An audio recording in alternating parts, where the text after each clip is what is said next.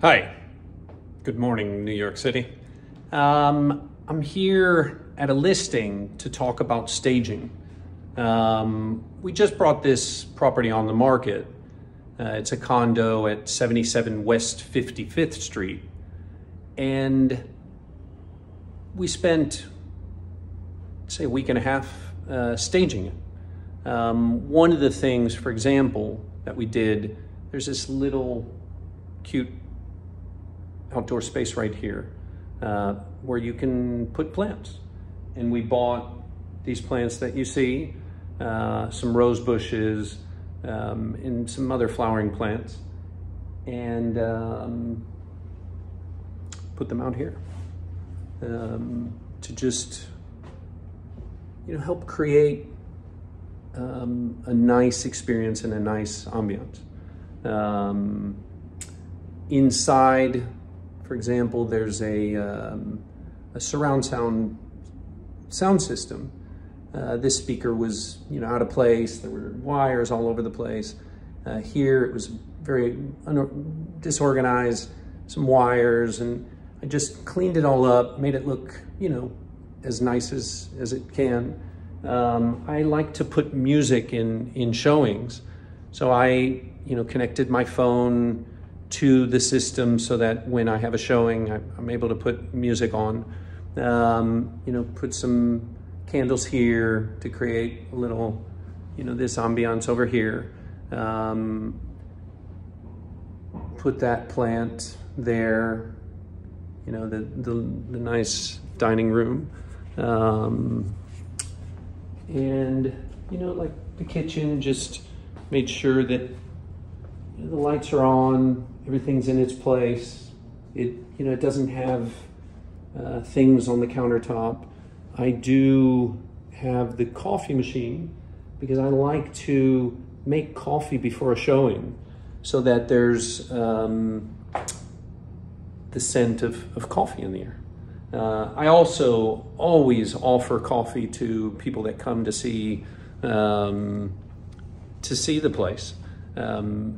And even invite them to sit down and just feel the space and create an experience. So anyway, there's that coffee that I made before the showing. I just had a showing. I actually have an open house today, but I brought a book to be able to read and also just to create this kind of feeling of a book, a coffee. I changed, there was something else here, I changed that. And then in the bathrooms, for example, there's no, there was a lot of shampoos and a lot of soaps, and, just clean it up and just make it nice and clean and organized, and to just create a feeling of cleanliness, of tranquility. Brought this plant and the other plants that you see, all the plants that you see, we bought. I brought this lamp, and again, the bathroom, this is the the primary bathroom. No shampoos, no soaps, just, to create a clean environment. Again, up here, just take all this stuff off, put some towels so it looks, it looks like almost like a hotel. The outdoor space, which we'll go to now, bought some cushions and some plants. And this bedroom was kind of like storage facility. It was full of boxes and just odds and ends. I brought that lamp, but there was some, just furniture, a little bit out and about. What we did was we took the furniture in here and created that experience. The closet spaces we cleaned out, and out here, for example, bought the plants and made this office space. So all of a sudden you have this room, which, you know, was full of boxes and it was almost like storage. Well, cleaned it all up, cleaned up all the glass and all the fence from behind, which was tough.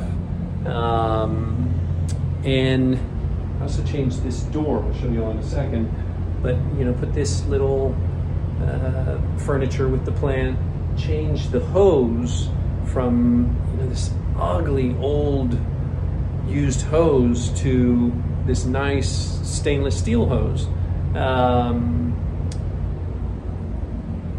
In the end, you know, this space can be a yoga studio, it can be an office, it can be a playroom, it can be a den. It has a lot of possibilities. Well, try to make people, the buyer, see the possibility that it has. I put up all this vinyl on these windows.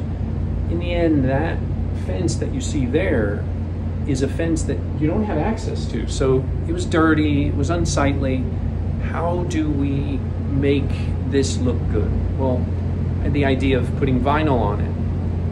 And the vinyl, you know, in the photo you could see it more than in real life or the video, but it just makes it look clean. And also on the top, the windows of the neighbors, you could see the neighbors and they could see in here. Well, now they don't.